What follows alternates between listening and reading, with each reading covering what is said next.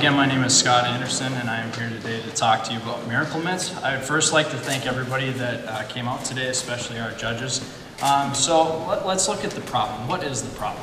Well, you're sitting in your hot tub in your pool, all right, and you look across and you see this nasty hard water buildup, oil and scum line, as well as dead skin on there. How disgusting is that? Absolutely disgusting. So you're going to turn back the question to me.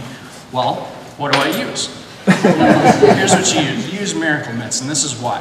So Miracle Mints is an all-encompassing, one-stop shop. You don't have to go and get anything else. It includes 4 disposable mitts and a chemical that's absorbed into the mitts, all within a resealable Ziploc bag.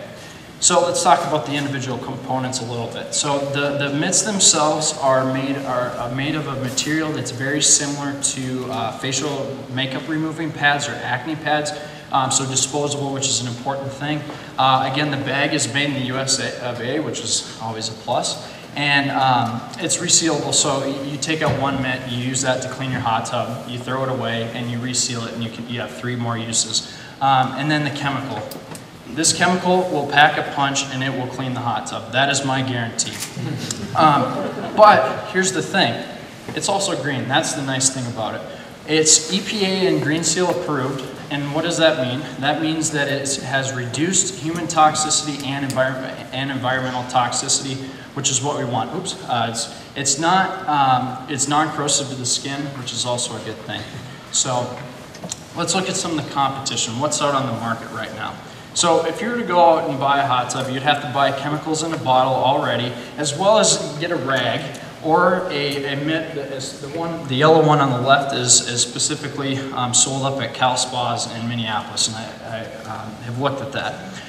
But you still got to buy a bottle of chemical to clean your hot tub. So prior to getting into your hot tub, you have to go grab the bottle, you got to find your rag, your sponge, and then you got to get in there and clean your hot tub. Miracle Mints is so easy. You can pull it out of the bag and clean it while you're in your hot tub. And guess what? I'm sure a few of you are parents. You can even have your kids clean the hot tub with it while they're in there too. So what's better than that?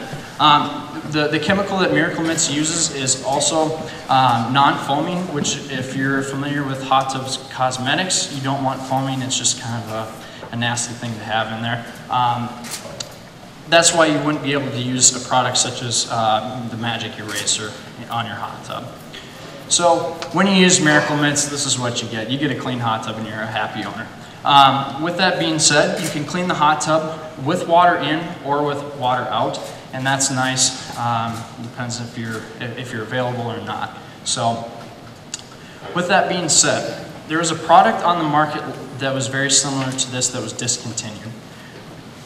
Sarah and Vince Webker, owners of Hot Spring Spas and Pool Tables 2, have not purchased a replacement product for that because nothing out there is as good as this. They wanted an all-encompassing product.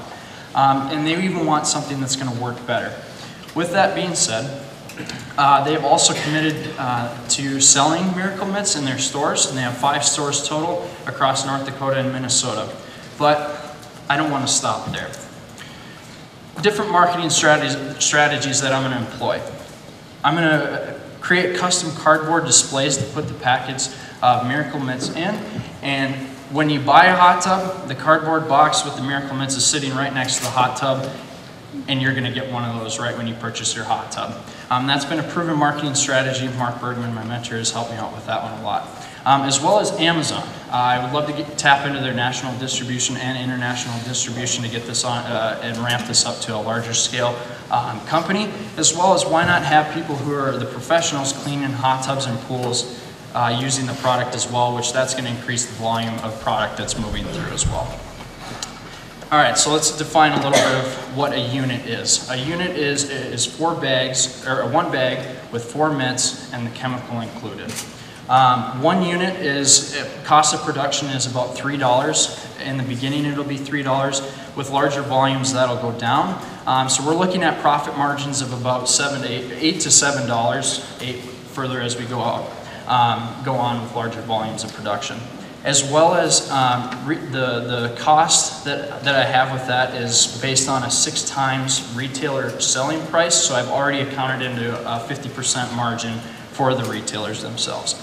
So let's look at projections. So In order to start Miracle Mitts, I need $10,000. With that being said, that includes logo, bag, a logo design for bags and the logo itself.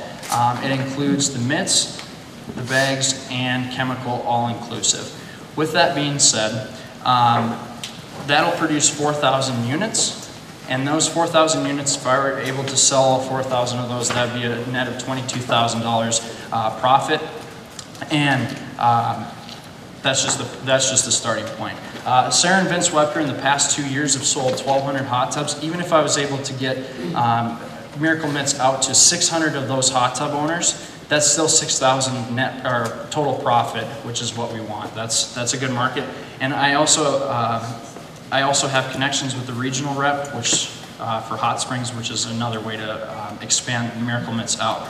There's 800 dealers for Hot Springs spas, so that's just one sort of hot tub brand that will be sold. There's multiple out there as well. So where's Miracle Mitts at today?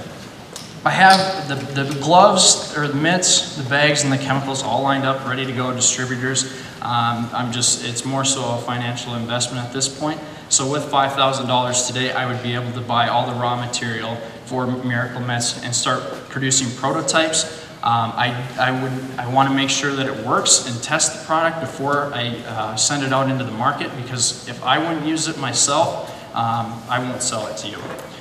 With that being said, yesterday I sent off paperwork to establish an LLC. This is a very important step for me in establishing a brand name through a trademark. I'm currently working with an intellectual property lawyer up in the cities to establish a trademark as well, which is, I'm excited about that. I'm talking to him on Monday.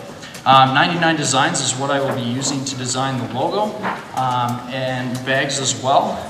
Just a good way to tap into that. So I've committed myself to 2 gap years prior to going to medical school to establishing Miracle Mitts.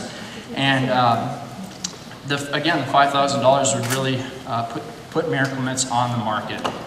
As soon as July 1st is what I'm looking to have this product out on the market. And really, truly, if you want a good old-fashioned American product that's really going to clean your hot tub and make leisure not a chore, you know what you need to do. You need to buy Miracle Mitts. Thank you.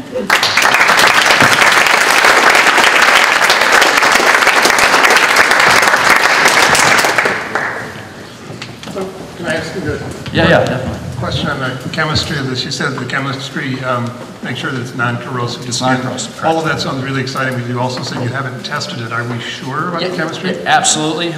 So the formula, let me put it this way, the formulation with the chemical, there's a product that's very similar on it that I have. It's basically a prototype cleaner that I will be able to test on. I know that one of the chemicals in there is the surfactant, which causes the foaming. I know I'll have to swap that out, but in terms of everything else, I'll keep that. It's just making sure that it's not foaming. And it's already been proven to be non-corrosive to the skin. So thank you, great question. Scott, real quick, you mentioned that there was a company in the market that had the product that was discontinued. Could you go into why that's a market validation and not a market Definitely. Okay, so the company is called Chemtura. It's a $2 billion company. And basically, they still sell chemicals in a bottle today. So they were basically competing against themselves by selling the mitts with the chemical and the chemicals themselves, and it just really didn't make sense for them to continue on with that when they would make a lot more by just selling one product or the cleaning product. So, what's your manufacturing plan? Great question. Manufacturing plan initially is going to be assembling it at home. That's going to be the easiest way until I expand a little bit bigger, but I do plan to make it automated and grow from there. So. You showed us a financial forecast that presumably was revenue, and your profit must be gross profit. Yep. $7, $8. Can you talk about some of the other expenses that would be required, like marketing expenses? Marketing expenses might include, again, the cardboard displays, producing those, getting those printed, And it's going to be one of those kind of things, talking with my mentor, you got to go and say, all right, here's everything, and give them a product and a display to say, I'm making this easy for you.